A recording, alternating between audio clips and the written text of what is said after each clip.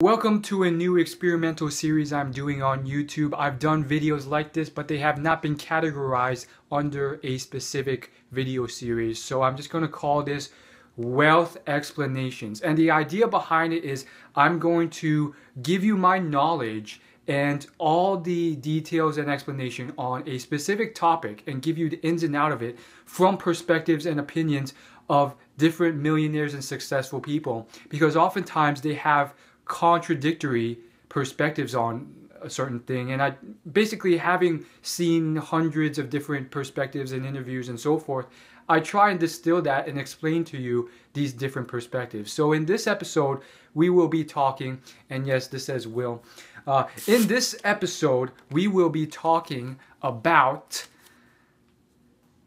scalability. So basically, generally speaking, it's fairly true that if you have a business or a service or a good or product that can scale and you can reach more people, you can deliver value to more people by selling stuff to more people, stuff that's enough value for people willing to pay for, then you will make more money. It's generally speaking true. However, there is a bit of an argument behind it, and I think I can explain the whole thing. It's really not contradictory if you have an overarching view of it.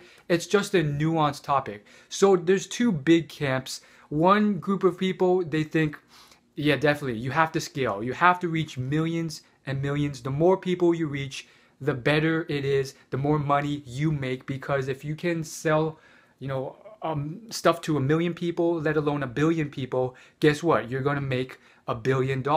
And so you always want to reach more and more people. And then the other camp, they're pretty much saying, well, that's not always true. Sometimes you can do really well if you provide a tremendous amount of value to a specific person and you just really skilled at what you do. And most people fall into the first camp. And the basic idea is that, and they say this constantly, a lot of them, they're like, you want to avoid and escape the rat race of trading your time, your work hours, your day-to-day 9 to 5 hours for money. You want to stop trading your time for money. And therefore you want to get into something like a business that's scalable, where you can sell to people without you physically having to be there to service every single person. Now, here's my nuanced explanation about the whole thing.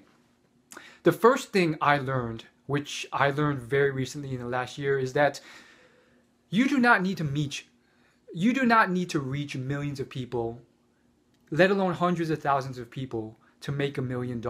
I think it is a bit of a fallacy that even some millionaires don't realize, and the reason is because they've made their money in a specific way, and therefore they think that this is how it goes. The more and more people you reach is how you do it. And if we do some simple math, you can just see how this works. Let's say you sell a $1,000 product to 1,000 people in a year. That's 1 million people. That's $1 million. How many people did you really impact and reach and get to sell $1,000? Now, obviously, there's more to it than that. You have to maybe go through 100,000 leads or maybe even more to get to 1,000 people who are willing to pay for your product. That's $1,000. Again, the point is, though, you do not have to actually sell to millions of people to reach that. And again, there's tons of variations to this. Let's say you have a $100 product. If you can sell it to 10,000 people, that's $1 million. You get the idea, though. So the idea that you need to reach millions upon people is out of the question, and I think that's the first thing I need to address. And I think this is very enlightening, because it's so overwhelming and so burdensome to have this idea that you have to reach millions and billions of people, and it becomes so daunting that people don't even try. Now, having said that, I do know a lot of billionaires who they never really went into it looking to make money, nor did they look so far into the future and get overwhelmed at it. They were really just focused on a local market and helping the people there.